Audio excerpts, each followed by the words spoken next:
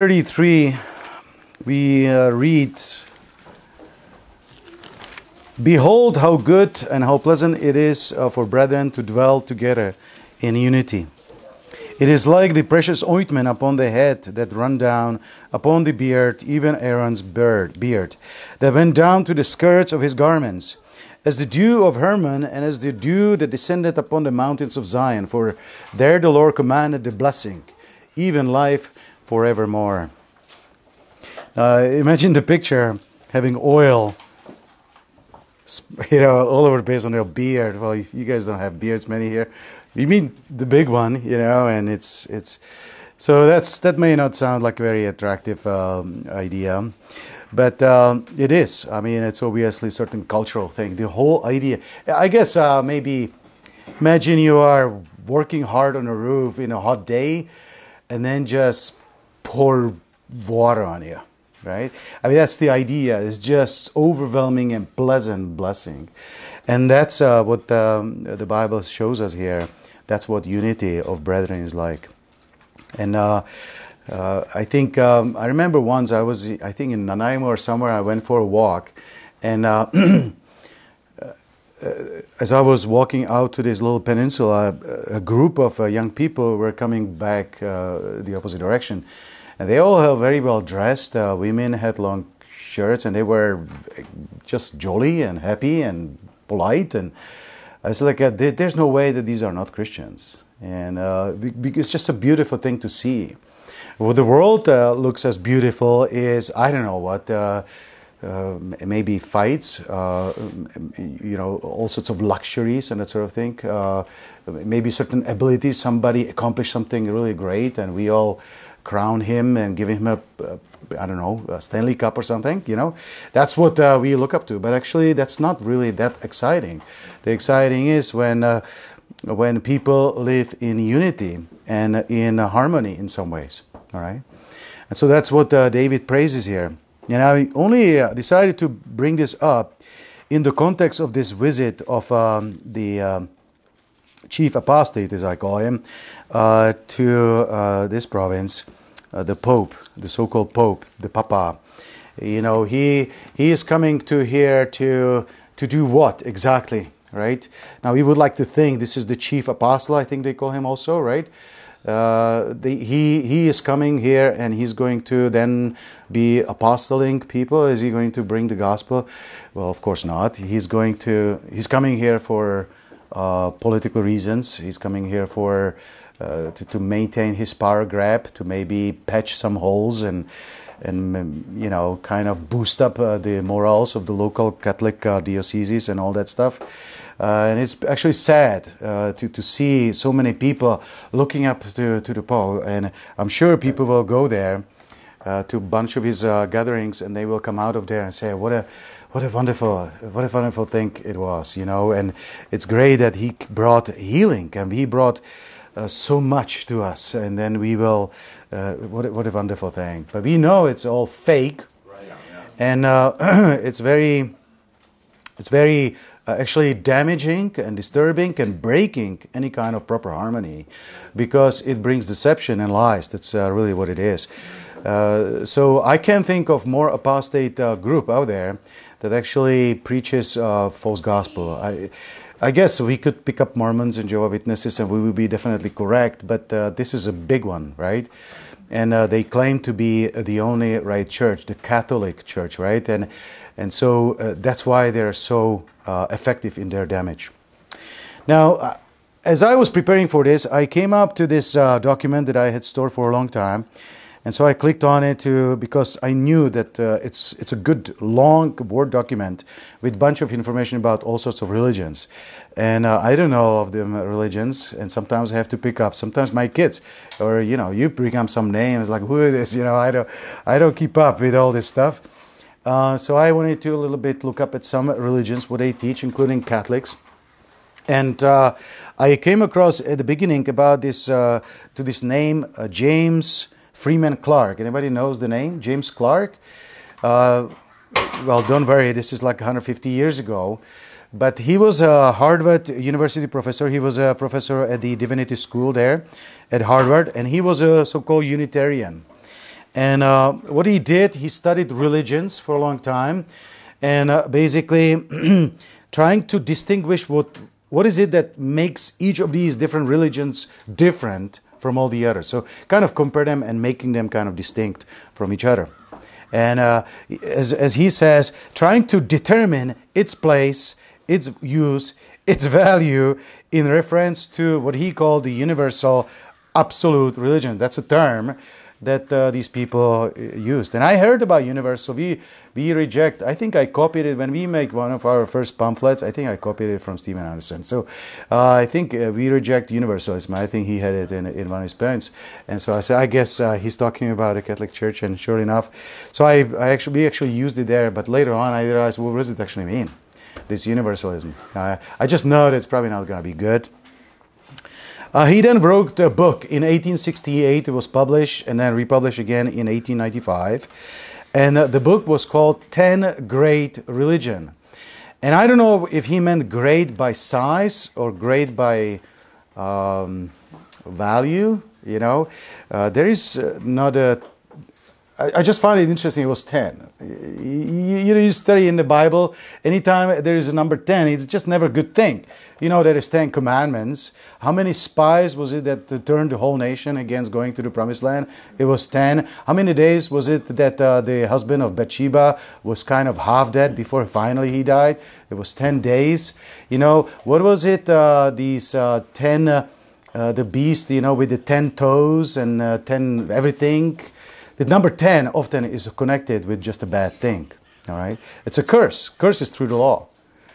So I'm thinking, you know, that's a curse book. But he says each religion is a step in progress of humanity. And he believed that Christianity is kind of at the pinnacle of that progress. Right? So for him, it was evolutionary progress where Christianity is at the top. And he says in his study, it shows the positive and negative side of a religion in preparation for a higher religion. And so that the universal religion must root itself in the decaying soil of partial religions, of which Christianity is one of, right? Christianity was superior to the other religions according to him, and so on, but he was talking about his ever-evolving faith, right? Then the legacy of this, so basically he believed in some sort of a convergence towards some sort of a final absolute, universal, all-encompassing religion. And if you are a study of prophecy, you know what that smells like. You know what this is about. This is where things are going. And of course, if I am named, if our religion is part of their great religion, I think we're in a bad company. This is not really our religion. Because there is a lot of Christianity that is called Christianity, but we know it's not Christianity. And so let's be the 11th one, or I don't know, the 13th one. I don't care. There is no 10 great religions. There is only one great religion. And of course, that's the religion of our Lord. Now, this goes on. Basically, from this book and from this mentality of the late 1800s, you had pretty much this boom of all sorts of efforts by different religious groups to, what they say, start a dialogue among ourselves. All right, and you probably, when you think about this, the word that comes to mind would be the word ecumenism, and so some kind of inter-community. I guess that's the whole point of the word ecumenism. You know, in 1893, World's Parliament of Religion in Chicago was founded. Then it merged and changed the name to Congress of Religion in 1900. You know, it said that to proclaim to be undogmatic. Well, that's right. In other words, no doctrine, right? No, nothing that, you know, I heard popes, they would say, let's not talk about things that divide us. Let's talk things about that unite us. Oh, we do want to be united, don't we? And they have a formula. This is how we get united. We're going to remove ourselves from dogma and from doctrines and things that are kind of edgy and controversial. You know, and that first Congress, this first Parliament of Religion, so-called, basically it was full of theosophy, Hinduism, Buddhism, Jewish influence, and so on. So we know what this is about. It's Babylon in open sight. 1993, so 100 years later, they wanted to revive this. This whole parliament lasted for 17 years, but somebody had this idea, we need to revive this whole idea. So you have the Catholic cardinal speaking, you have a neo-pagan speaking, Louis Farrakhan, do you know who he was? You know, he would be speaking there, you know, you would a Hindu, a Buddhist, and all these things. Except, I guess, somebody wouldn't speak there, and that would be, of course, fundamental Christian, right? I mean, how could you even... Unless you want to tell them the truth, which then you will be chased out very quick. 1980s, you have a global congress by Reverend Moon. You know who he is? It's a Korean big church. I think they have like 20,000 members. So I don't know what's happened with that group, but he was a big name back in the 80s, 90s. And so he was a founder of so-called Unification Church. And he wanted to go out there and start some kind of efforts to unite the world people. 1990s, you have a United Religions Initiative, which was driven by Episcopalians. 2000s, World Council of Religious Leaders. And their motto was to end violence and to promote peace. 2000 to 2002, you had the Millennium World Peace Summit at the United Nations. Meanwhile, let's go back in 1800s, you have evangelical alliances. You have the so-called annual week of prayer for Christian unity, which when we grew up in Czech Republic, in our church back there, we were part of. So it would be once in a year. It would be only churches that would be non-Catholic. We would visit all the other churches and try to bring some kind of unity or something. And it was one of the most boring week of the year always. Because you had to be kind of polite and not complain. Alliance of Reformed Churches was next thing. Then you have our World Methodist Council. 1891, International Congressional Council. 1905, the Baptist World Alliance. 1948, in Amsterdam, World Council of Churches. Of course, after World War II, you have the emergence of changes within the Catholic Church that culminated in 60s and 70s in Vatican Council number 2. And then came up with their idea of ecumenism and interfaith dialogue. I remember when revolution happened in 1889 in Czechoslovakia, that the president, the famous president Václav Havel, he was really messed up. And he was bringing all sorts of people, and I knew this was wrong, you know. And I think it was called Open Forum, I think, or something like that. And he would have, you know, this Catholic and that Orthodox and that Rabbi and that Muslim and that Buddha. So it was like what's the word? It was like a carnival, like literally different colors. You had a white for the Pope, you had a black for the black guy from Russia, you had the orange coming from these monks in Tibet or something. Then you had this pinky or purple, some kind of Indian with a dot in the center. It's like you know, when kids go to the party to pretend they're something. That's what it looked like. It's a joke. It's actually sad, but it's like it's just a facade, obviously. And I want to mention all these things. I actually was surprised how great and broad these efforts and long have been. You know, I kind of think about ecumenism kind of maybe more or less modern phenomenon, but it's been around for really big way for almost 200 years now. And so this is what we are in. And I think it's good to realize that non-believers out there, this is what they consider to be Christianity. Right? There's a lot of ignorance there. But of course, this is not Christianity. This is an easy thing. It's a power grab. It's what it is. It's a power grab. And especially when it comes to Catholic Church. You know, we may be arguing with the doctrines, and we should with individual Catholics. But if you really want to hit the beast in the head straight and kind of, it is, the main is lust after power. That's what it is. And the doctrine is consequential. The reason why they maintain Mary is because it works to maintain their power grab. Because they do indulgences, because of their other doctrines, is because it promotes their objective, which is to grow, grow, and grow. And it is in a great contrast to what John the Baptist said. John the Baptist was a man that experienced in his lifetime, he was definitely a good guy. Good pastor in a way. He had certain following, and there came a point where his following actually reduced, and people started leaving him. And his disciples that stayed, they said, "Oh, don't you care? People are leaving you. They're all going to Jesus." And you know what he said, right? But what did he say? I must decrease and he must increase. So Christians can handle decrease. The Pope cannot handle decrease. That's why he's coming here, right? They need to make sure that they keep growing, right? We go soul winning. Jehovah's Witnesses go soul winning because they must. We go soul winning because we want to. Pope shows up in Parkland County because he must. Because probably through lies, there's a damage through this whole school mortality of children, that sort of thing. Who knows how true that is? But that doesn't matter, right? It's a lie, and they know that lie works. They themselves use it skillfully as well. So that's what it is. It's a power grab. It's a power grab, of course, for the devil. And unfortunately, to an unbeliever and many shallow Christians, this actually, when they look at churches, they are probably, most of them, apostates. Some of them may not be, just ignorant and really blind and shallow. But it is these different councils and parliaments and everything like that seems to be actually perhaps a good thing. Because after all, it is a blessing. It is a pleasant for brethren to dwell together in unity. So we should embrace unity, shouldn't we? Right? And I wanted to explore this, right? Because here is the thing. The Bible tells us Solomon was a wise man.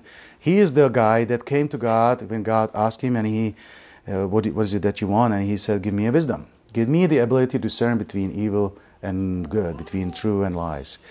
And I always compare it to a door. When you have a house, you need to be able to get in and out. So you need to, that's kind of work. You could isolate yourself by just closing yourself, but then you're going to die inside. You need to be able to come in and out. Well, or you can just open it plainly. Well, then, okay, you can come in and out, but now you are not protected from the elements and from bad people. So you need a door.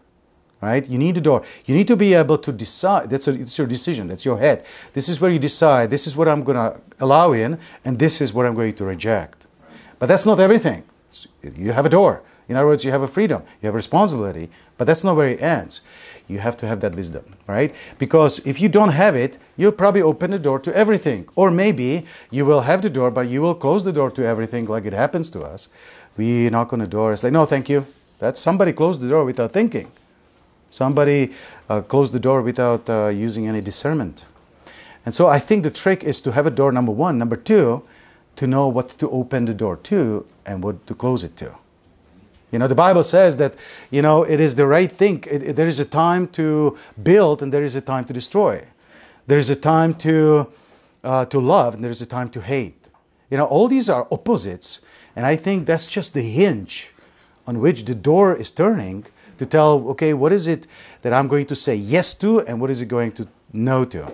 So when it comes to unity, we don't want to be people that just close the door, be us here and everybody is, like the Amish people do. But at the same time, we don't want to just open the door to everything. So what are the two opposites here? We're talking about unity and pleasant harmony of Christians living together on one hand. The other one, the opposite of that, is separation. And obviously it will take some wisdom and some studying of the Word to know what is it that we unite on and what is it that we separate on. And we don't want to be people that separate from the bad things, from the good things, and embrace the unity of all the bad things, like these different efforts that we just listed, all right? In Psalm 2, you probably know the Psalm. Psalm 2 is a great psalm if you want to preach against these efforts. Psalm 2, right at the beginning, it says, "Why do the heathen rage, and the people imagine a vain thing? The kings of the earth set themselves, and the rulers take counsel together against the Lord and against his anointed, saying, let us break their bands asunder and cast away their cords from us." What I see, and I think I see it right, and I know that I am in a bunch of crowd that probably will say amen to this. But so it's not difficult to say it here. But what I think, all these different councils and unifications and Catholicism and all that stuff, yeah, that is certainly push on the surface for unification and for harmony and peace and everything like that. But I said it's a power grab, and it's actually the council together against the anointed. I think it's important to realize that this is not just a bad idea. This is actually a good idea on their side to actually undermine the Lord and undermine the church. This is actually this is the opposite. It's not a bad idea. This is evil idea. That's what it is, right? And so we clearly have to say categorically no, right? We separate from that, and because that's essentially a lost world. In some ways, it's even worse than a lost world because it is so hideous and so divisive, and it's actually divisive. And remember how the Lord, how in Daniel and many other prophecies, but especially Daniel, the prophecy about this statue, for example, that Nebuchadnezzar had a vision of, right? So he started with the gold and then brass and all the way to silver and then brass, all the way down to the legs made of iron. And then at the bottom you had a mix, you had the iron and a clay. And then the interpretation of that was that the kingdom will be partially strong and partially weak. And that's what I think we are witnessing. We all unite, but of course it's not going to be strong. But it will be strong in some way, with a lot of hammer, I suppose. The opposite of that is actually the path of separation. Path of separation means it's going to be smaller. We are called narrow way. That's a small path. That's the path, but that's a path of division and a path of separation. Yet we are talking about unification. It's something I find actually strange in the Bible. The Bible clearly calls for unification, but at the same time speaks about separation. So how do we marry these together? How does that make sense? Let's go to John chapter 10. There is a picture given to us in many places that God knows how to be united. We are in Christ. We have been baptized in Jesus. Who was I talking to? There. The baptism that we do in the water is really just the testament of what's happening, really, right? You don't really get baptized by water. You get baptized by water. But when you're baptized in the water, that's not where you get saved. But we are saved by baptism. You know that scripture. What was it? Hebrews, I think, right? What was it? Hebrews? I forgot already. But even by a picture, we are saved by baptism. We are not saved by baptism in the water, but we are in some ways grafted in Christ. So you must be grafted in Christ. You have to be in some way, in some inner core way, baptized into Jesus, and then you go and baptize yourself in the water just to show the world. But that's really, if that doesn't happen, it's not a big deal. You should do it though, but we know of a thief that didn't do it, and we know he was in heaven. So, but we gotta be part of the family of God. And when you are, then we are one with God. And that's why when we read that prayer of Jesus, Jesus prays for his disciples and for those that will come through the testimony of those disciples. So that includes all of us here. And he says, let them be one. Let them be one, even as we are one, speaking about himself and his Father. So he and her Father are one. John 10:30, it says, I and my Father are one. That's how unity looks like. That's what it looks like. Also verse 38, the Father is in me and I am in him. Complete unity. Of course, we know the scripture about the triune God. The scripture we go to, he that overcometh the world and believes. Okay, this is for John chapter 5, verse 5. He that overcometh the world, who is he that overcometh the world? But he that believeth that Jesus is the Son of God. This is he that came by water and blood, even Jesus Christ, not by water only, but by water and blood. And it is the Spirit that beareth witness, because the Spirit is truth. And that's a key word. The Spirit is truth. For there are three that bear record in heaven, the Father, the Word, and the Holy Ghost. And these three are one. And I know that when we think about, especially when it comes to the doctrine of that this is some kind of polytheism or something like that, then we say, no, this is one God. This is one God. Then, of course, we have to fight on the other side. People say, well, there's just one God and has three persons. Well, that we fight against also. But there is three, and yet they are one. They're united. So they're not just one as number one, but I think the one means that they're united. That there is a complete agreement between them. Right? And I think what the world is looking for in all these different efforts is how can we find an agreement? And it's a pathetic and useless effort because it never happened. Because you cannot unite with somebody that has a different truth. That's that's really that simple.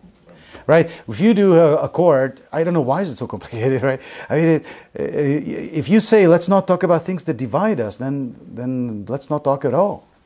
I mean, if it's a core thing, right? That makes no sense.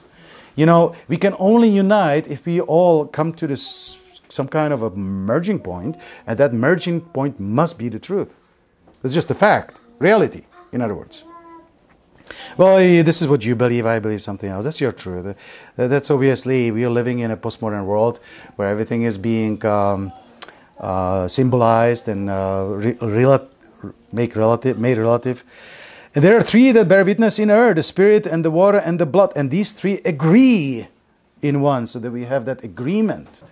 And how do you condemn, if you're a judge, how do you condemn? How do you find out if you have two kids? You have only one kid, so it's a little bit different.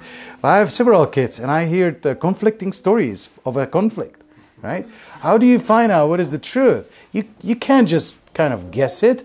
You can't just be biased and lean towards one person. You've got to investigate. And what are you looking for? You're looking for agreement, right? You're looking for testimonies. Did you see that? You know, what happened? What happened? What happened? And eventually you pressure the kids, sometimes hard, and after a while the truth will come out. And now we have unity, because now we know what it is. It's really that simple. Unity happens through the truth. Now, what is the truth? Jesus says, I'm the truth, the way and life. I'm the truth. So there is no other way to unite anybody except the merging point must be the truth. The merging point must be Jesus. And the merging point, in the end, we'll see, must be the Word of God. Because Jesus and the Word of God are identical. It's the same thing. Amen? So the Lord Himself, He showed up what the unity is. He showed up that it's basically about agreement. It's about testimony that is in agreement. And so it is not up to us to go bent over and try to compromise and try to a little bit tolerate the other group. Okay, they're really weird. We need to put things aside and things that are maybe important to us, but let's sacrifice that for the sake of some kind of a peace among us. No. Now that even if you do that, you will still not have a peace. You will still not have a unity. It really doesn't work. So it's a useless sacrifice of the truth, plus it's weak and unfaithful, right? So the world is concerned that the Christians are divided, so they're going to come and fix it. That's obviously pathetic. It's not going to work. Let's go to John chapter 17 now. So we read that at the beginning. Let me just go through certain key points. Now, let me just say this. Jesus, when He prays to the Father, do you think the Lord will answer His prayer? I actually read this passage as this is deal. This is done. I mean, I know I listen to Jesus here talking to His Father, praying to Him. But I know that Jesus, when He prays, I may be praying for some things and God is not going to give it to me because He cares. So I don't always need what I really ask for. But God promised that He will answer our prayer when we pray according to His will. And so I'm pretty sure when Jesus prayed that He prayed according to His will. So it's guaranteed. If Jesus prayed this, then God will grant it. So whatever we read here as a request, you can also read it, okay, that's how it's going to be, or that's maybe how we can even say, that's how it is. All right? So when he says, keep through thine own name those that thou hast given me, he is asking, keep them. So to me, that's okay, he will keep them. Also, he says that they may be one. Okay, to me, that means that we will be one, or we are one, even as we are. Look at verse 13. And now I come to thee, and these things I speak in the world, that they might have my joy fulfilled in themselves. That means that we will have a joy, or we perhaps already experience it to a large degree. And then notice verse 14. I have given them thy word, and the world has hated them because they are not of the world, even as I am not of the world. I pray not that thou shouldest take them out of the world, but that thou shouldest keep them from evil. We're talking about keeping still. And then he says, they are not of the world, even as I am not of the world. And then he says, verse 17, sanctify them through thy truth. Thy word is the truth. So we keep coming back to it, the truth, the word. Jesus is doing the praying. Jesus is essentially saying, keep them through me. Keep them through the word. As we're walking in a circle a little bit. That's the only way we could possibly have a unity. And we know that let God be true and every man liar. And so we cannot build, this is what sometimes people do, because they find somebody that kind of speaks the truth, so that people flock to him and create a unity around the person. That's better than flocking around a complete deceptive person. But it's still, Jeremiah says, cursed be the man that trusted the man. So even if it's a good man, even if it's a man that's 99% of the time correct, it's still weak. We have to go to the center. We have to go to the merging point, which is Christ. The truth is him. Verse 21, he's praying that they all may be one, as thou, Father, art in me, and I in thee. That they also may be one in us. I noticed. He is praying so that we can be one, so that the world may believe. That's interesting. The unity of Christians has an impact on the world to believe. And I think that probably one of the motivations of these unification efforts by these so-called church leaders, these efforts perhaps are motivated by the desire to actually have a better reputation. Because obviously it looks bad when we are fight with each other. So let's unite, let's put our differences aside, and then just put a smiling face. We're all happy. Come on, join us. And of course, that's not really how it's done, is it? But there is a truth in that if we are united, then if we have a harmony, if we have this unity that the Lord is praying for, then that will actually have an impact on the world, and it will help them to believe. That's that kind of power. Verse 22, and the glory which thou gavest me I have given them, that they may be one, even as we are. I in them and thou in me, that they may be made perfect in one. And here we go again, that the world may know that thou hast sent me, and hast loved them as thou hast loved me. So, I know that we don't want to overemphasize testimony by life and all that stuff, but we don't want to dismiss it either. So we need to speak the word clearly, but at the same time, let's not undermine the fact that how we live and who we are can have a huge impact on others. So the key words here I see: keeping. We talk about keeping, about security of your salvation. Jesus prays and he says, keep them. And he says, I have kept them. I have kept them, except the son of perdition. But we know that son of perdition was son of perdition from the beginning. So it's not like God lost him. He was not part of the flock. We're talking about the word, the truth. We were talking about let them be one, and the impact of that on the world, that they may believe. So clearly, God's people actually are united. And I think it's a little bit like sanctification. Is sanctification one-time ordeal, or is sanctification a process? Well, both is right. The moment you are saved, the moment a person is born again, that moment that person is separated and holy. That's why Apostle Paul writes to churches and he is talking to them as saints. Or the saints in Rome greet you, or whatever. Because we are saints, we are holy, that's the same word. But then, of course, we practice sanctification in our life. I mean, we separate ourselves from bad things. We identify lies in our life, and we say, no, you are in a part of the Babylon, and the Bible says, come out of her. So you come out of her because you don't belong there. Holy things don't belong together with the mundane things, right? Special place, special people, special beliefs. This is where it belongs. So sanctification is both one-time thing, and sanctification is also something we practice, something we apply to our life. It's both. And I believe the same thing applies about unity. We are united. Even if we are not understanding each other or whatever, I'd say we are united because we are one in Christ. And so we are united. And typically, if people truly come to the Word of God and just are willing to just see it new way, typically that unites people, right? It's just no more conflict. That's gone. But it takes some effort at the same time. Now let's go to 2 Timothy chapter 4. Let's deal with, if we are talking about unification and lack of unity sometimes, how come and how is it?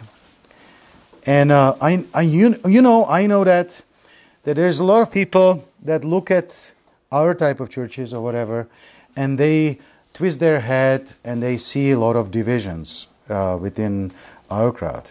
And in fact, you can come to so-called United Church, call themselves United Church of Canada here, right? United Church, and so they present themselves to be united. They put it boldly in their name, but I promise you, they're not united. Right? That's not unity. It should be called something else. They're like soldiers. They're what's the word? It's like a military unity type, right? It's not the unity that Christ is talking about. But how is it that even believers, even King James Bible believers, we still have disagreements and fights and divisions? I want to talk about that.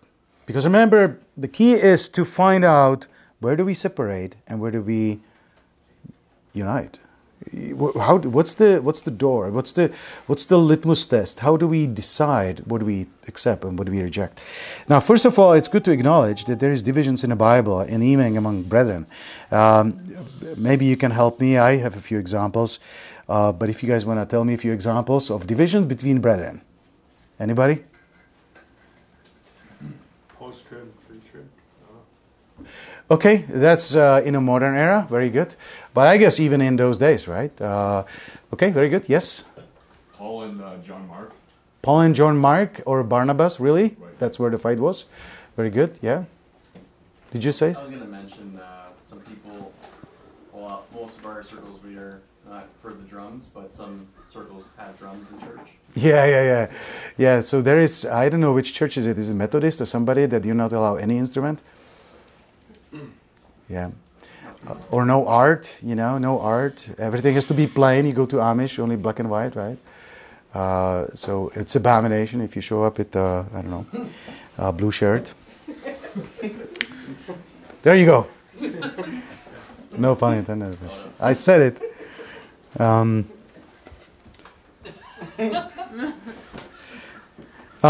You have a Jewish Christians and Christians out of Gentiles. That was a big thing back in the day, right? You have James and John came to Jesus and say, can we be two on your left hand and right hand? That created what? Division.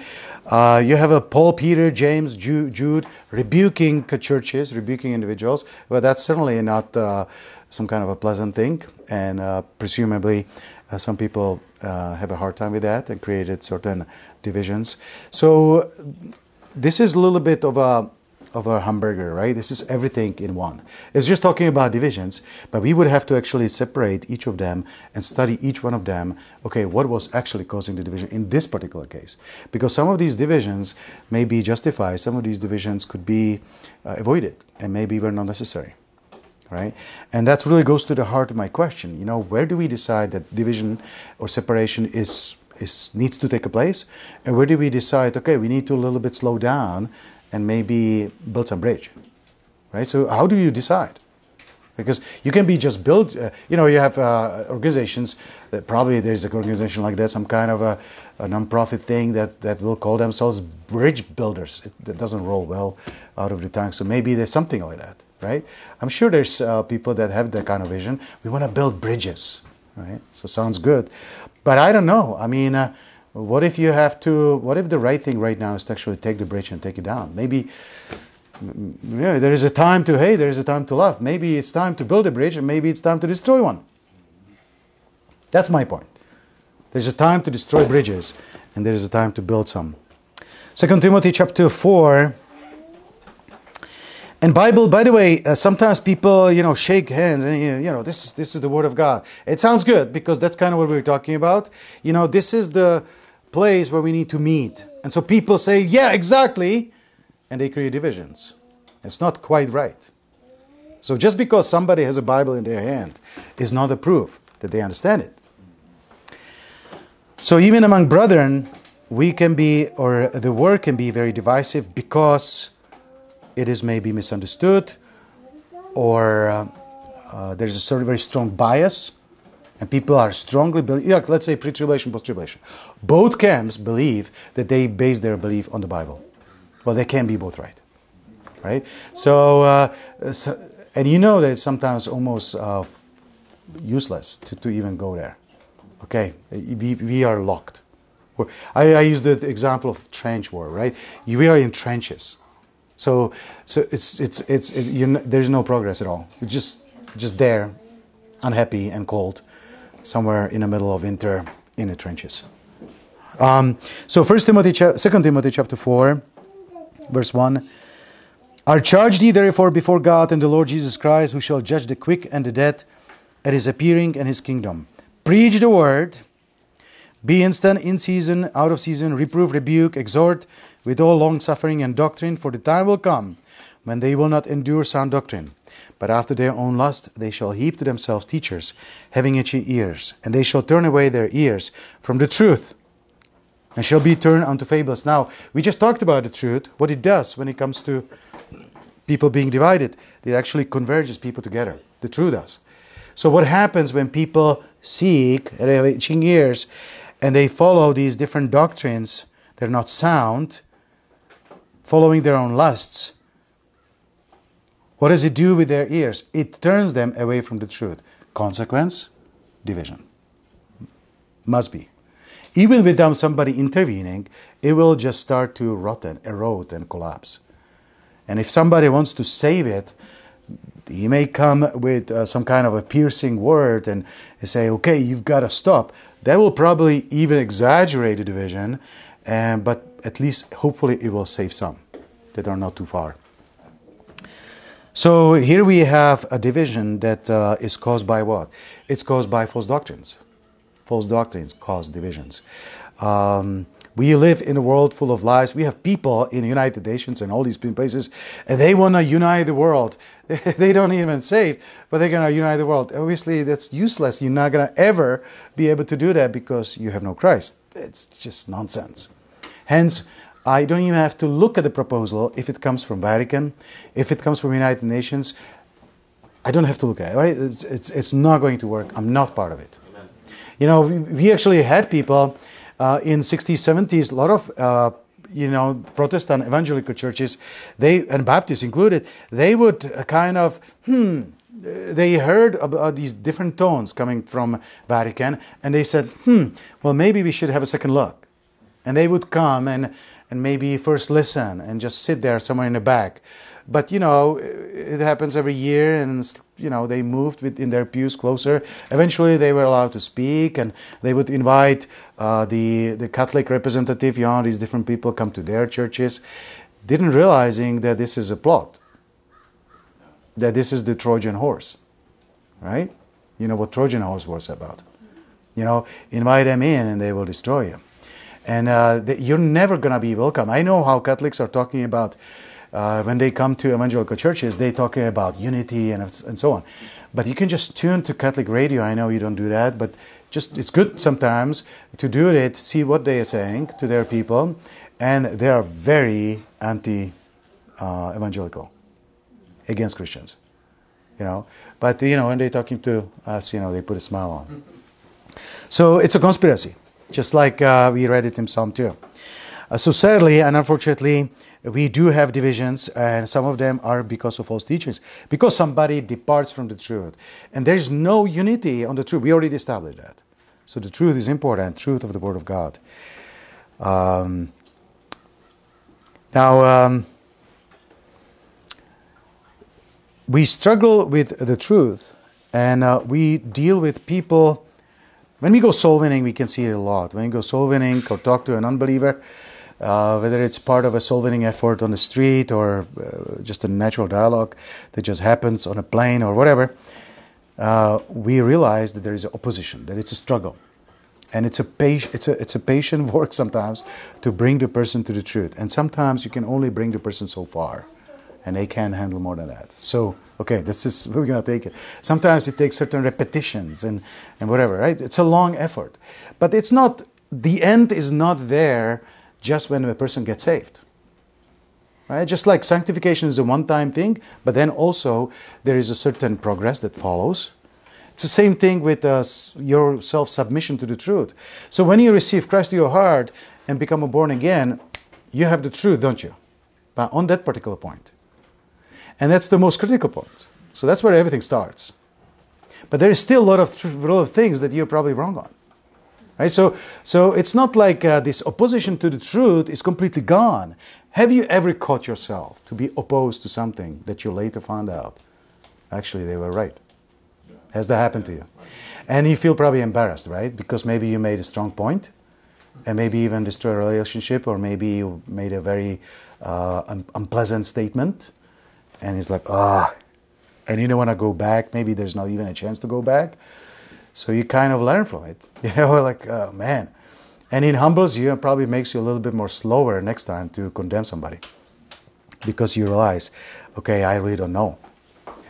And typically it goes with age. There's a lot of young people here. Young people, me included.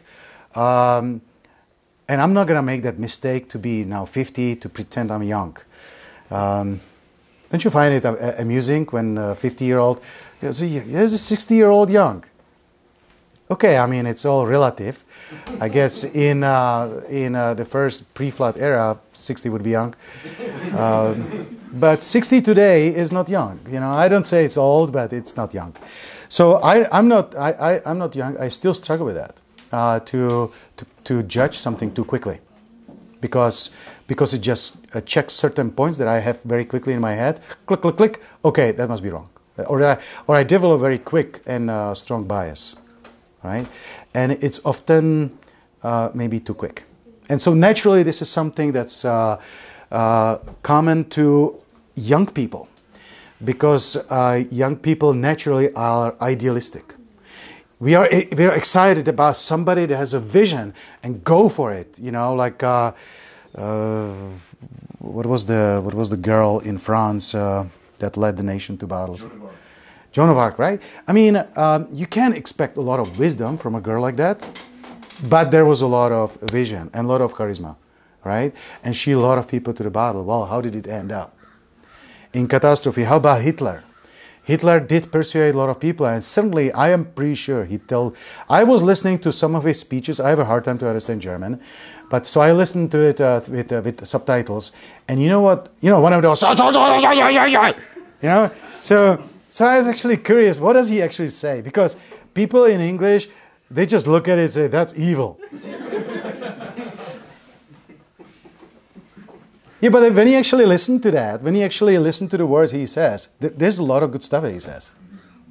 He told a lot of truth. One of these speeches, he said, what do you think? The state is going to go get you? You need to help yourself. It's like, come on in. Preach it. Yeah.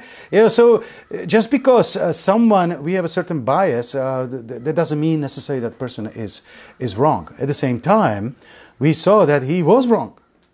He says, Gott mit uns, God with us, right? Gott mit uns. And they always say that when they go to the Word, God is with us, and then they lose the Word. Well, God doesn't lose words. So something is not right here, but he definitely did get a lot of people excited for his cause. And this was sincere. Like, people were really excited about it. And before we condemn them, those stupid Germans, right? Before we condemn them, you would be deceived too. Most likely. You have the same ability to be deceived by somebody that can really steer you up, right? So I think the responsibility is on each one of us to be aware of, for one, to be aware of that we have a tendency to be excited by somebody that makes the tomorrows look bright. And we want to, of course, we want to have a future. We want to have a certain great vision and certain hope for tomorrow. And by the way, my grandma wanted to move to Germany. Germany in 30s was an exciting place to go to. Like Germany before Hitler, people were committing suicide. Inflation was out of control. Great Depression was everywhere, but in Germany, it was a super Great Depression. Weimar Republic, it was really bad. But in 30s, when Hitler cut off the Rothschilds, and he says, screw it, I'm not going to pay any of these reparations anymore. And Germany, and people say, well, that's because he was arming. That's a stupid argument. You can't really make a country suddenly be successful by wasting money in equipment they don't really use. Yeah. No, the economy was really robust and growing strong. So it was really exciting time to go there. And yet it ended up in a wreck.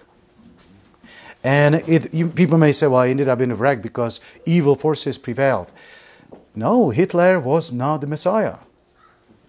He was not what he, painted himself to be.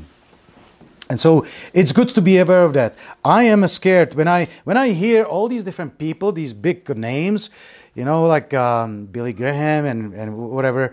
They had such a great reputation, and then you listen to the person make statement like you don't even have to know Jesus and you still be in heaven. That scares me. How did that happen? How did that happen? How did you come to that? I heard somebody close to me, a family member, and suddenly, that person said, well, I think he's in heaven. He really cares for animals. I was like, what? That's not you, is it? It just surprised me. How could you make a shift like it? It scares me. It a little bit scares me that we are able to go off. And just because we are Christians, it doesn't mean you can go off. David was definitely Christian when he killed Goliath, don't you think? Right? He wrote a lot of Psalms even before that. Then he wrote Psalms after that. He was a Christian. And then he comes to a point where he is so low when it comes to his heart with God. And when he is judging about this imaginary story, what to do with this guy that stole somebody else's sheep to give it to his guest, and he made this judgment. That person is worthy of death. That's a sign that the person is not able to judge right now. The person is saying, in other words, and has that happened to you? Instead of saying to somebody, no, thank you, you say, no, get out of it. You just slam the door. I've done it. That's a misjudgment. That's just too much. That's just not right. You don't see things clearly. And that scares me. That worries me, that I am able to go off track, even as a Christian. And so this is not just something, lost people versus saved people. This happens even in the church. We have a hard journey ahead of us that may be sometimes difficult because we're going to hear something we don't like. We're going to hear something that doesn't make sense, yet it's true.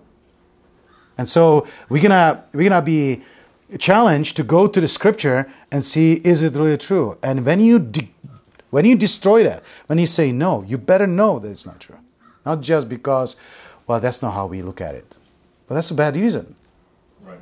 If that's not how you look at it, because that's not how we do it in our church, well, then maybe the whole church is wrong then. Right? I mean, it's true. You have a lot of churches that consist of sincere Baptists, and yet they believe that the nation of Israel is God's chosen people. Well, it's wrong. And they all believe it. So since we all believe it, we must be all right. But no. Somebody find it, please. It's like the bomb, like before it explodes.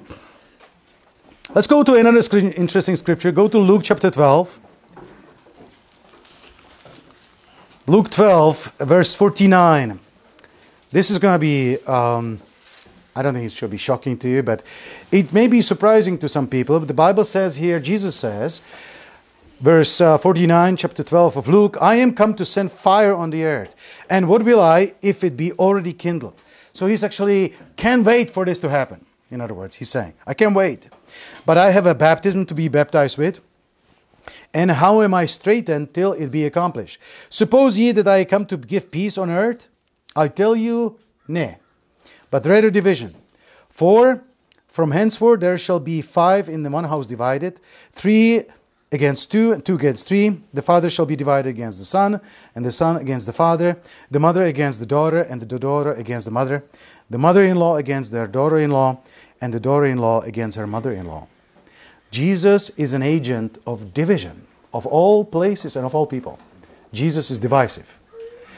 We have a scripture from Hebrews chapter 4, verse 12. For the word of God is quick and powerful and sharper than any two-edged sword, piercing even to the dividing asunder the soul and spirit, and of the joints and marrow, and is a discerner of thoughts and intents of the heart. Jesus is like that. Of course, the Word is Christ, is like that. That's the nature of the Word. And so we have times with the Word where it may be pleasant and very encouraging, but there is time where the Word, you read it and it pierces you. Because maybe it touches some nerve of what you're doing wrong, and you know probably it's not right, and now God tells you clearly it is wrong, and now you don't want to accept it. So you struggle with it, and you can sleep on it, and I'm talking from my own experience. It bothers me about myself that I struggle with when God confronts me with the truth. And so that's what we deal with. This is what Jesus is. So now also notice what it says, verse 13, neither is there any creature that is not manifest in his sight. In other words, there is no person out there that is not exposed, or the Bible says here, all things are naked and open unto the eyes of him whom we have to do. So the reason why this hurts, why the confrontation by the word, by Jesus, is painful, is because we get exposed and naked. And who wants to be exposed and naked somewhere in a company of people? That's a terrible... I think somebody had like a dream, this nightmare that somebody would be naked. I heard many people had that bad dream, because it's something we are scared of, right? We don't want to be exposed. Sometimes you may be completely dressed up, you still feel exposed. Let's say your emotions are exposed. I don't like to cry in front of other people. I feel embarrassed. I like to do it in private. Because it exposes you, and it makes you feel vulnerable. And we don't like that. And yet, before God, there's no hiding. We're completely exposed. Yet sometimes we play this game trying to hide before God. You know, let's just pretend it's not there, God. But it's there, and God knows that. And so, look, the word obviously is not here just to crush us, but it is there to expose us. Now, since we are talking about unity, how does that fit to the whole concept of unity? If Jesus is the one that brings unity through his word, how come he at the same time divides it? Well, it's inevitable, right? In order to be really united, you have to separate certain things. And that's really what the division is about. In order to really come to the truth, you have to remove the lies. And that's really what it is. Remove the lie, that's the painful part, that's the divisive part, and then you come together and that's the truth. That's it. Now we know how to build a bridge, how to break it, or when to break it, and when to build it. And so there is, the Bible says that there is no creature that is not manifest in his sight. It's good to be humble about it, just because, let's say, I don't necessarily have problem with that doctrine like that person does. Well, I do have maybe a problem in some other area. And so it's good to be humbled and not puffed out, because, as we know, the truth, even though it's out there, we don't always see it quite right. Now, let's go to 1 Corinthians chapter 1, verse 10. Now, if somebody speaks and talks about unity and peace among brethren, if somebody... I remember once I came to a church, and have you experienced this before, that you were part of the group that, let's say, put a huge emphasis against Calvinism. All right?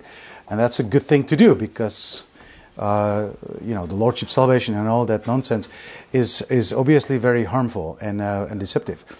But there are certain doctrines that Calvinists say that they're not necessarily incorrect. For instance, that predestination, election. God knew a long time ago. You were saved before the foundation of the world. I mean, Jesus was sacrificed before the foundation of the world. God knew all these things. So I know that we struggle with this mentally. It's just really difficult to marry those two concepts. How is it that I decided, and yet God also decided? How does that work together? So I really don't know exactly how to explain it. I know that both are right. But sometimes you say these things and somebody say, oh, that's a Calvinist. Because he said the word predestination. Well, the predestination is a biblical word. Deal with it. All right, so explain it the proper way compared to John Calvin, but there is a way to deal with it. It's there. Well, likewise, sometimes when you start talking about unity, people immediately, okay, that's something weird. That's somebody that tries to unite us and basically not be faithful to our values and that sort of thing. So we don't want to throw the baby with the bathwater. Yeah, let's separate.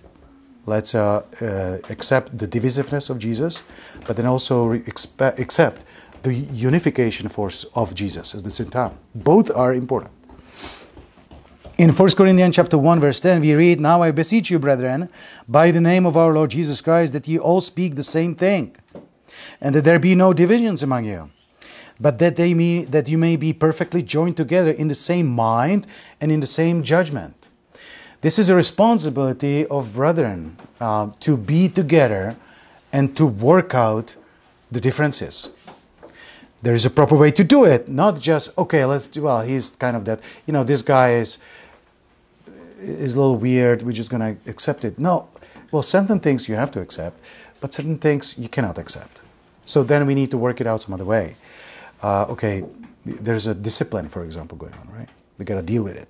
We don't want you to go. Please, let's sit down. Let's deal with it, right? And sometimes it may not work out, but sometimes it will work out, right? And that's how we can have a unity. So, but this kind of unity is not the kind of unity that these world unifiers are talking about. This basically means that we submit ourselves to the Word. And the funny thing is about the world, they will want to unite the churches. Or actually, the scope is much larger now. They want to unite the religions into one. Well, that is useless because they don't have the Word. So they don't have the divisive hammer or the divisive sword that Jesus is. Hence, they cannot separate things that actually mess it up. Look at this thing, for example. The Bible says, "Cast out the scorner, and contention shall go out." Right? So here we have a contention in the church. There is a division happening, and it's actually because of a scorner. What's a scorner? Scorner is somebody that's puffed up and maybe blasphemer, makes a fun of something, and it creates a division. How do you deal with that? You separate it. You cut it out. Now there's three main culprits that I could think of that, or let's include the one. So that's good. The one that's good is the division. There's no good division, but let's say necessary division and justified. And that is the division when we are divided on doctrine, on the Word. Well, we must be faithful. God promised to keep us. We ought to keep the Word. It's a two-way street. We keep the Word, we are preserved. Jesus says, "Sanctify them through thy word." I have kept them. How did he keep them? Through the Word. The Word and keeping goes together. So in order to preserve something healthy in a family, in an individual, in a church, you must be willing to cut things off. And that's super painful, but it's necessary. So that's the justified one. But there is other things that are not necessarily justified, and yet they divide Christians. I want to talk about it a little bit. And I came out to three. Number one, pride. Pride is the main culprit. The Bible says in Proverbs, this is Proverbs 13 verse 10, only by pride cometh contention, but with the well advised is wisdom. Most, don't you find it interesting the Bible makes these strong statements? It says that, in other words, it says, if you find a contention, there is a pride somewhere. Only by pride cometh contention. Now, it could be pride of the of one party or the other party or both parties. But it is by pride. Pride creates fights, divisions. They are not justified. Cast out the scorner, I already mentioned, contention shall go out. Here's a person, and you have to deal with it to a point of potentially even dislocate a person. But it could be pride on my side. Let's say you know the truth, and that person clearly doesn't know the truth. So there is a justified division, right? Yeah, but you may mess it up. You may make it even worse by being puffed up because you know the truth. And this guy, like, oh. Right? So you multiply the contention. So now it's even this mess, because now it's a division that's actually justified, but multiplied with the divisions that's unnecessary. That's why when we go soul winning, when Apostle Paul, instructs Timothy or Titus, he's telling the people the truth in humility. Be humble. Remember, you were there too. Maybe not that long ago. And I find it interesting, it's often the completely young believers, they go out there and they're just going to fix everybody. That's a pride. And of course it's not going to work out, even if you were correct. And of course the chance is that you're probably not correct on top of that. So that's a big one, pride. Pride creates divisions and contentions. The second one I can think of is strictly foolishness. Just foolishness. And foolishness is not necessarily just ignorance. I'll talk about ignorance next. Foolishness is stupidity. It's when somebody doesn't know something, that's not foolishness. And it may be stupid what they believe, but that stupidity came from somebody stupid. The person that believes it may not necessarily be stupid. Foolishness is a person that has no respect to God, has no respect to the truth, is a person that laughs at virtues. That's an idiot, all right? And that is definitely at the core of many contentions. A fool's lips enter into contentions, and his mouth calleth for strokes. Titus, instructed by Apostle Paul, verse 9, chapter 3, he says, avoid foolish questions. So there is such a thing that is a foolish question. It's not a question that somebody asked and it's a little funny question. Just the other day somebody asked me a question. I couldn't believe that they asked that. And I'm not going to say because it would be obvious what it was. But I was a little chuckling. That's how could you believe that? That's not what it means. But it's still not foolish. It's a baby question. It's a question that's cute almost, a little bit laughable, but it's not the subject of me despising it. All right, just instruction, and we can fix it. But the Bible says avoid foolish questions, and foolish questions is the questions that Pharisees would ask. So how about this? Should we pay the taxes or not? That's a foolish question because there is certain disrespect to the Word of God. It's a disrespect to the speaker. And it's not really a genuine question. Hey, I was always wondering, should we pay taxes or not? Right? Let's see, now it's the same question, and yet it's not the same question. So now it's genuine. So we deal with it properly, right? And I have done it, but I shouldn't have, and we shouldn't have. What the world? What kind of stupid question is that? Yeah? Well, now you're foolish, right? I think now you're foolish and full of pride. So who's causing the division? So we need to have this discerning key. And the last one, I would say ignorance and miscommunication. 2 Timothy chapter 2, verse 15. Study to show thyself approved unto God, a workman that needeth not to be ashamed, rightly dividing the word of truth. Most of the stuff, maybe not, most is pride, but a lot of fights out there just because people don't talk. Or people do not understand. And a lot of biases are called, they're sincere, they're respectful, there's no pride in it, and yet there is a tons of division, strictly because lack of knowledge. If my friend in the Mennonite community, if he comes to his church and says, Bible doesn't say anything that we must ride on a horses and a buggy.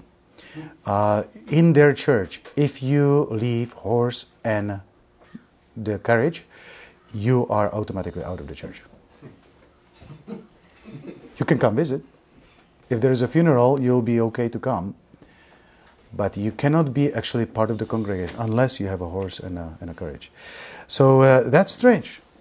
That's strange. That's ignorance. There's a lack of wisdom and I would say, study. To show us, I would say to them, study, read it, right? Study more. Sometimes it takes a lot of work, but that's the word study is painful. I never expected I'm going to actually graduate from university, because when I was a kid, I hated to study. I would be given the task to study, I would be staring out of the window, just looking at the kids, how they're playing. That was so painful for me. And so I couldn't believe that in the end, I actually ended up sitting on my butt for hours and hours, all the way to the midnight, the next thing again and again and again, to study. And it is painful in a weird way. And so it takes an effort. It's good that we gather, and our type of churches, we study, and we study for a long time, that we take it a little bit deeper.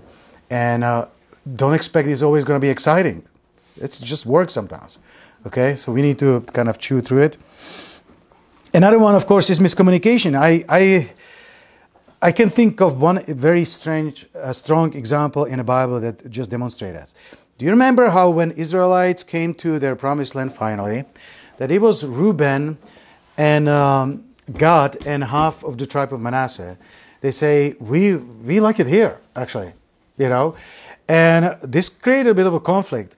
And they were rebuked by Moses, I think, for this, or Joshua, I forget, that the idea was that, okay, so you're just going to leave us alone? And he said, no, we're just going to kind of stay here a little bit, but we are going to go with you, I'm going to fight with you, and then when the land is ours, then we'll just come back and just live our lives here. And I don't know what to think about it. I always thought it was a little weak and premature, but the Bible doesn't really say that, so I don't want to necessarily over-speculate here. But the bottom line is that they decided to stay there. We know that they had cows, so it was ranchers, cowboys. And I suppose that probably the country there was great for cows, just like Alberta is good for cows. If you want to have a 2,000 head cattle ranch, you're probably not going to go to BC, Quesnel somewhere, right? You want to be in Alberta or maybe in central BC, somewhere in Merritt or whatever. But so fine, I mean, this is sure, maybe you can have this country. So eventually they did this according to this plan. And when this all was over, they came home and kind of life went on from that point. But the tribe of Reuben, Gad, and half of Manasseh, they actually went and close to the river Jordan. Remember, they piled this pile of rocks. And this is in memorial of that we are not just we belong to them. And this news of this thing made it to the mainland Israel, and they were so upset, and they assumed that they are essentially separating themselves, and there was going to be a war. I mean, they were going to the battle, and the Reubenites and Manasseh, they found out, it's like, what in the world? And they had to quickly, hold on, everybody. Let's talk it out. And when everybody exchanged their thoughts and what was really going on, okay, we thought, and okay, we can go home now. And so notice what happened there. It was actually a good thing that Reuben and Manasseh and Gad wanted to do. They wanted to remember we're part of this nation. We're part of this group. And the other side interpreted they want to be separate. Like a completely opposite. Right? And what else creates these miscommunications is gossips. or just taking a statement out of context. And I don't know what, I almost feel like this beats a pride, but no, it's a pride. And in fact, I think in it, it's actually quite a bit of a pride. And sometimes people are just happy to be, we are different than them, not realizing that they believe the same thing. They're just a little bit different. You know, some church, they are against the drum. You go to Africa, they go drum all the time. So what? We're gonna teach them to play Mozart? It will, you know, sometimes when we take the spiritual songs, you know, with the beat, oh, freedom, we ruin it. Because we play with organ. It doesn't work like that, right? You've got to play it a certain way. They have a certain way, certain music, certain style, certain culture. And but we may have sometimes the attitude, okay, I never touched anything unclean. You know, the Puritans that have the shirt all the way down to ankles. Or the culture that children are not supposed to play on Sunday, like in that book that the kids read, right? You know, all these different weird things, and then we assume the other ones, because they don't do that, they're not probably Christians. Miscommunication. Lack of communication. I mean, this is also what's happening in our society. That's why we have that whole concept of liberty to speak. You know, it's a Lord, you know, the world, let us speak. Let us defend ourselves. We don't get a chance of that, right? You know, they assume, they talk to each other in schools and in their circles. You know, those stupid Christians, they believe this, but they don't give us a chance to actually defend ourselves. And if you do get a spot somewhere to say something, they will butcher it and cut it short and pick whatever they want, right? Well, if the world does it and we hate it, then we shouldn't do it ourselves. Amen? So that's the third one. So let's finish with Ephesians chapter 4.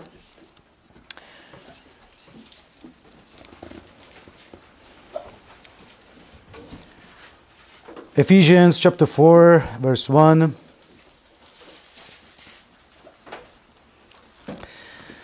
Therefore, I, the prisoner of the Lord, beseech you that you walk worthy of the vocation wherewith you are called, with all lowliness and meekness and longsuffering, forbearing one another in love, endeavoring to keep the unity of the Spirit in the bond of peace. Let's just pause here. This tells me that it requires lowliness and meekness. See, can't have it with pride. Pride is just about guaranteed it's not going to work. Number one. Number two, it takes some long suffering. Yeah, takes suffering to have a unity. It pains, it hurts. Right now, it's like when you meet somebody for the first time, it's easy the first few hours or days and weeks. But then, you know, other things will pop out and you realize, okay, well, from that point, it takes suffering. It takes bearing, forbearing, patience. What helps, perhaps, is maybe the knowledge, hey, they have to bear with me too. So it's a two-way deal anyway, right? I think a lot of churches fall apart because of this. And then the person that leaves or is kicked out, whatever, typically somebody comes up with some kind of spiritual reason. You know, they are weak on this, and they are, well, sure they are weak, and maybe even weak on the spiritual things. Let's say somebody may be very strong in I don't know, preaching, while other person may be weak in preaching. So I'm going to leave because the person is not very good in preaching. I really like this guy. Okay, so fine. I mean, that may be a good reason for sure, but aren't you just leaving because you're not willing to suffer the other person? I mean, the bottom line is he a good pastor, for example? Does he care for you? Is he honest to the scripture? Does he study to show himself approved of the God? You know, is he reputable? That sort of thing. Forbearing one another in love, endeavoring to keep the unity. So it's endeavor. You can see that there is certain sweat in there involved. And notice, there is one body. That's a unity. There is one Spirit. Even as you are called in one hope of your calling. There is one Lord. There is one faith. One baptism. One God. And Father of us all, who is above all and through all. And in you all. So clearly the Bible tells us that we have plenty. In fact, if you count it, it's 7 points. 7. And I probably think it's not an accident. It just happens to be 7. 7 important things that we unite on. We have one God, one faith, one baptism, one hope, one Lord, one body, one spirit. We have certain things. And it's not just those that see each other every Sunday. It's the people you don't see every Sunday, but they basically confess the same thing.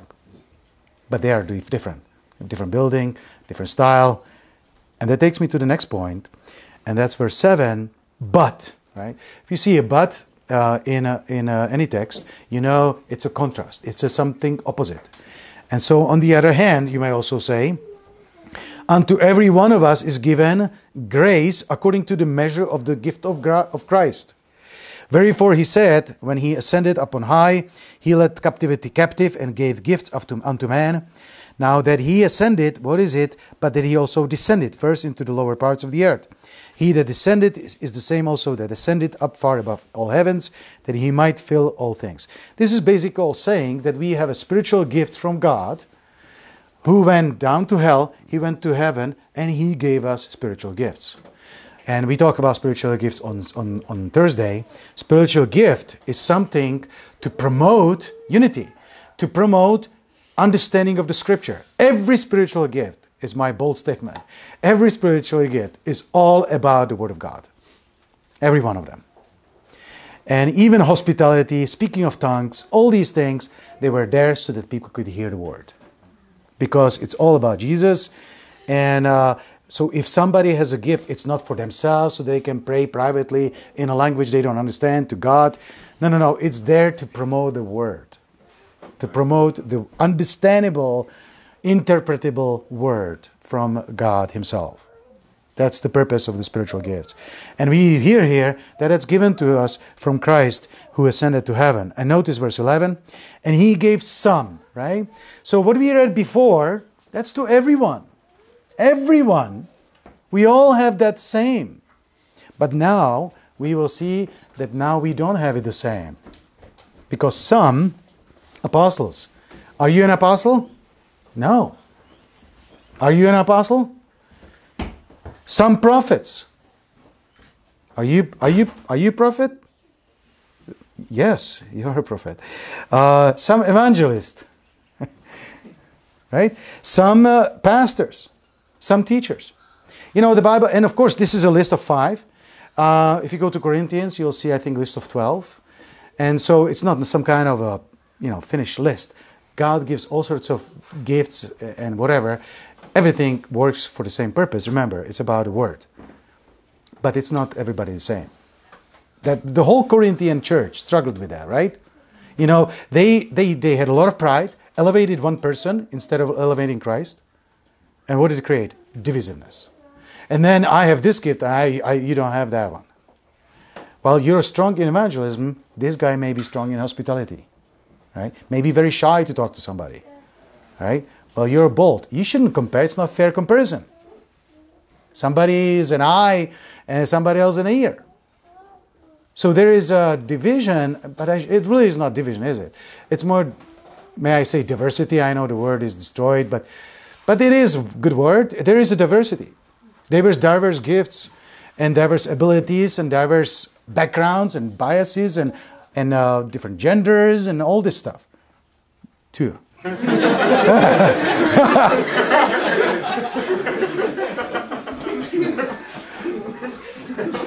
Ooh, close call. And it's there for the perfecting of the saints. So we don't want all be the same thing. It's a good thing that we all are a little bit different, and we need to embrace it. And problem is that sometimes a person becomes very strong. You know that in Pentecostal circles, take aside the fact that it's probably fake. I'm not 100% sure, but this whole gift of tongues, it's probably fake. But even if it was true, why does everybody have to have it? You know that's their doctrine. You must have it unless, otherwise you're not baptized by the Holy Spirit. That's a false doctrine. Why does it have to be that particular gift must be for everybody and everything else not? It's nowhere in the Bible. So, and it's obviously extremely divisive. There you go. Right? Believe the truth. If somebody So here you go. Somebody, let's just say somebody had that gift of tongues and somebody didn't. Now that person that doesn't have it is going to feel awkward. And I know that's how some people, behave in these Pentecostal churches. I had a customer in BC, in Quesnel, and I was talking to him. I found out he was a Pentecostal. So I asked him, so do you have the gift?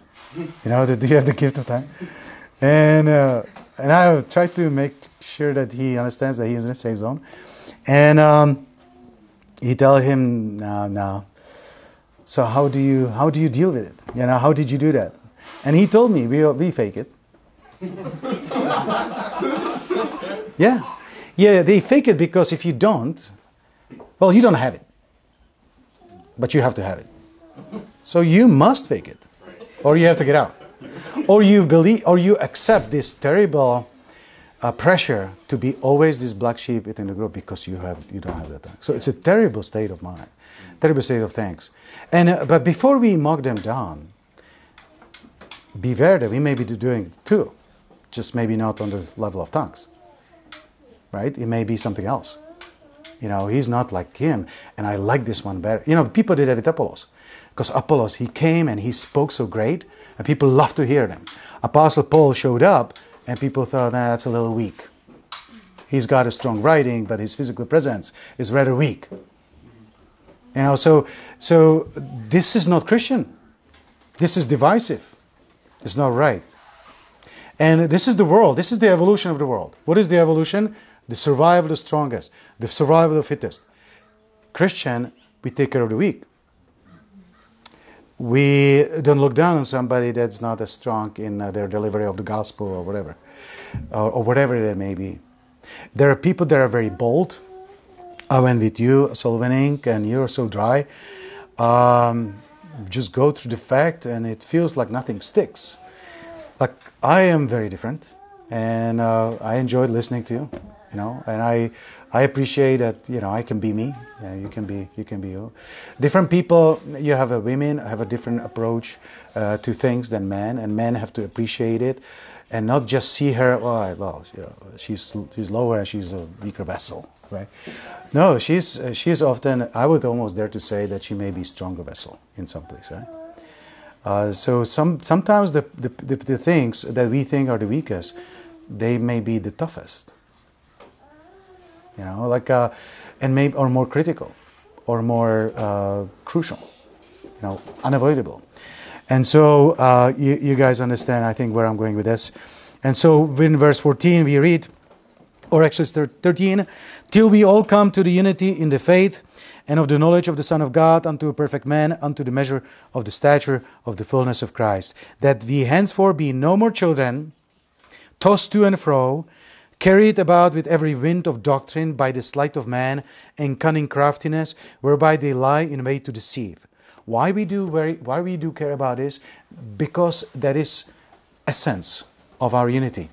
Without it, we start losing it. From whom the whole body, fitly joined together and compacted by that with which every joint supplieth, according to the effectual working in the measure of every part, maketh increase of the body unto the edifying itself in love. We're building a churches, we are building a communities that where everybody can be a little bit different, but certainly plugged to the truth. But to demonstrate that truth in many different gifts, different abilities, and that's what makes us extremely strong. Because everybody can supply the thing that they can supply the best to the rest of the body. And finally, completely, last verse, let's go to Psalm 139. How is it that Jesus prays for unity, but simultaneously is an agent of division? Because unity, again, is impossible to be achieved without division. Now we know when it's time to break the bridge. It's time when we need to cut off the lie. And now we know when we need to build the bridge. It's time when we and the other are on the same page. And so we build a bridge. Psalm 139, verse 23. Search me, O God, and know my heart, and try me, and know my thoughts, and see if there be any wicked way in me. In other words, this psalm basically dares to ask God, Lord, Our tendency is to hide from the unbearable scrutiny of the light of God's Word. But actually He dares to say, no, Lord, put it there, shines there, search, try me. I'm sure if you do just a little job, you'll find something. Show it to me, know my thoughts, see if there be any wicked way in me, and lead me in the way of everlasting. That's the way to grow individually, but I think that's the way also to grow as a group in unity, one with another. Amen? Amen. All right, let's bow our heads with prayer. Our Heavenly Father, we thank you very much for giving us the Holy Spirit, one another, your word. We have such a wealth in our hands and in our hearts to build our lives on and to also build the church. And Lord, we pray that you would bless us as we seek your way, seek your will. Help us to be humble. Help us to allow your word to crush us. Help us to not be stubborn and in opposition to your wisdom, to your word. And please continue to challenge us wherever we may be wrong. Help us to grow both in maturity and in numbers. Help us to be effective in our soul-winning efforts. Help us to be a blessing to the world around us. And Lord, through our unity in your word, help us to be a light and good testimony to the world around us. In Jesus' name, amen.